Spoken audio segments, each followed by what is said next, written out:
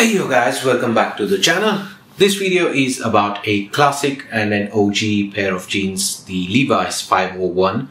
Now, if you guys have checked out my channel and you're returning, you probably have checked out the video for 511, which is my favorite cut of denim. However, that might change after this one. So let's take a look at what the OG 501 is like.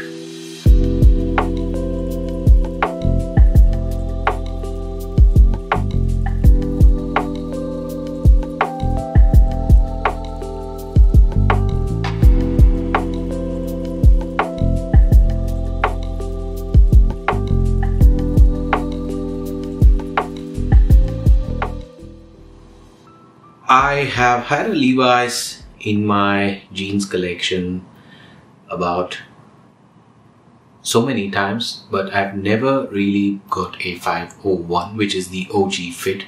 I've tried their boot cut, which I think used to be 513, and 511 has always been my favorite one. I had a bit of a time to figure out what works for me, and 511 seemed to work for me for most of my preferences for shoes, because I think denim is really something that has to complement the shoe. As for my personal liking, I love a particular look, and I think the denim with the shoe, if that is placed correctly, the entire outfit then falls together seamlessly. So I've always looked for that perfect length and the perfect waist, and 511 in 32x30 is my latest fixation. I've made the video about that, so I'll link it here if you wanted to check that one out as well.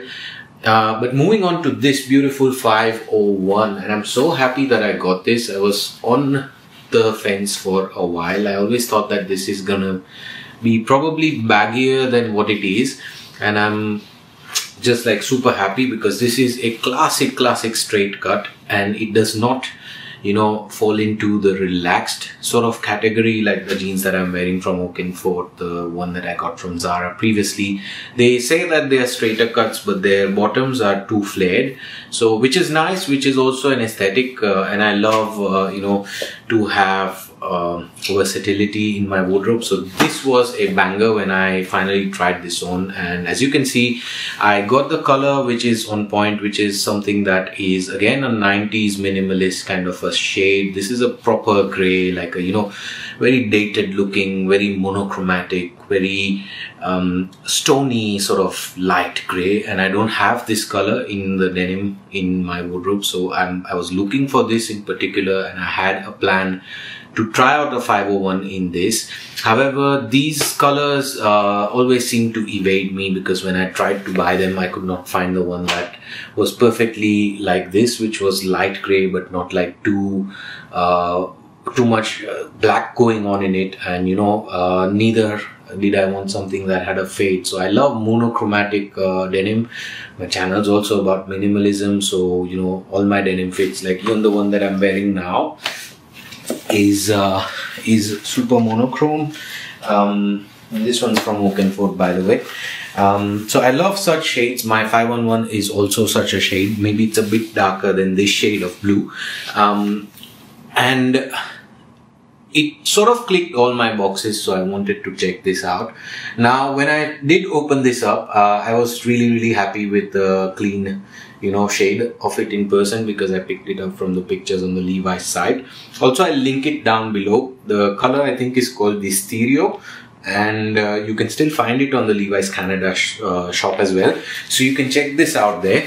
Now, a couple of things that I instantly like about this pair, and comparing it to also 511 vaguely, which I can do a more detailed review later on, but initial impressions is the waist is absolutely true. 32 is my waist in 511, and this one is also 32x30 length, which again is the new discovery of mine, which I love, because I usually used to wear a 32x32, and some of my denim is still 32x32. That helps me to stack them much better.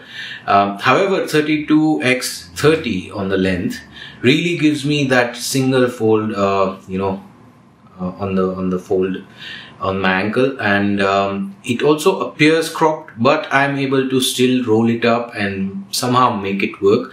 It works great with denim over boots, and it falls very nicely on the YSL 1. It works great with common projects because that's my overall go-to sneaker, and I think that it works decent with slides as well. So this is very, very versatile. I think 511, the fit is super versatile. Now the other thing about 501 is that they make them in a ton of different colors, but they also make them with some stretch. This pair that I picked up happens to be the one that has 1% stretch in it. Now, I'm not a denim nerd or a denim head to that extent that I care if there's stretch, and if it's only 100% cotton, it has to be 501 has to be 100% cotton. I'm not there yet, maybe someday in the future, but for now I think that stretch really helps this in the comfort section. It's not a heavy stretch. The denim doesn't feel like a stretchy one. It feels like a rigid solid 100 cotton because it's 99% cotton with 1% elastane. So the stretch is just enough when you have flexion in your knees or your pockets, and it just makes it overall nice. My other 511 has a bit more stretch than this, so now I think I like this better than that. And then coming on to the overall fit of this, like when I look at it from the waist and the hip area, I think it's really something that I like about clothing always, which accentuates your form and fits you well, rather than going for a trend that's either super skinny or a trend that's trending right now, which is super relaxed, baggier fits, which is all cool, but for a permanence of style, I always prefer something that's classic. I don't think that things get any more classic than a 150-year-old pair of Levi's denim. Now, of course, this is a modernized pair, and the 1% stretch I think is a smart thing to do. And if you care about being pure to the tradition, 100% cotton is also available in most shades, but it wasn't in this one, so I'm really happy that I chose this. And the other thing I love is also the way this button closure is compared to the zipper on the 511. I always like button closure on denim. I also happen to have some other denims that have a button closure, and I think the area around your crotch develops more naturally as opposed to a zip, because the zip is super symmetrical. So this will contour to my hip section very well. 32 on this one fits as perfect as I could imagine, so I'm really happy on that one as well. The shade itself, I love a 90s minimalist aesthetic. I am going to probably try do more with that. I would also got a pair of loafers that's coming in, so stick around, and I'm gonna, it's an Essence pickup and it's gonna be revealed here soon, so if you like that, I think this such pair of denim can be really versatile and be used with a different array of footwear that I hold, or like if you have similar style, then modularity, versatility and use is something that I'm always looking for, rather than getting a garment just to style once. So longevity is also on one of my priorities. Now, as a closing remark, what would I say about 501? I think I'm highly impressed. I am late to the game, but happy that I've arrived. 501 is absolutely classic. It's a true straight fit. It does not be a relaxed fit or a slimmer fit or a tapered fit. It's a classic straight fit. And 150 years later,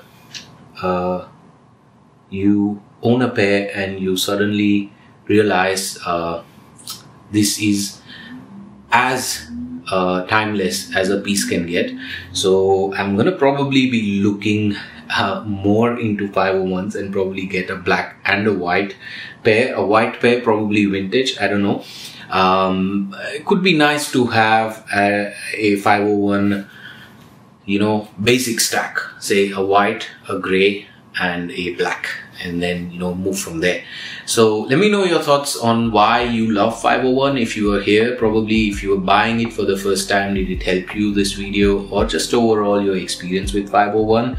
I think it's almost at par in my liking with the 511, so hopefully I may not switch sides, but it appears to be I might.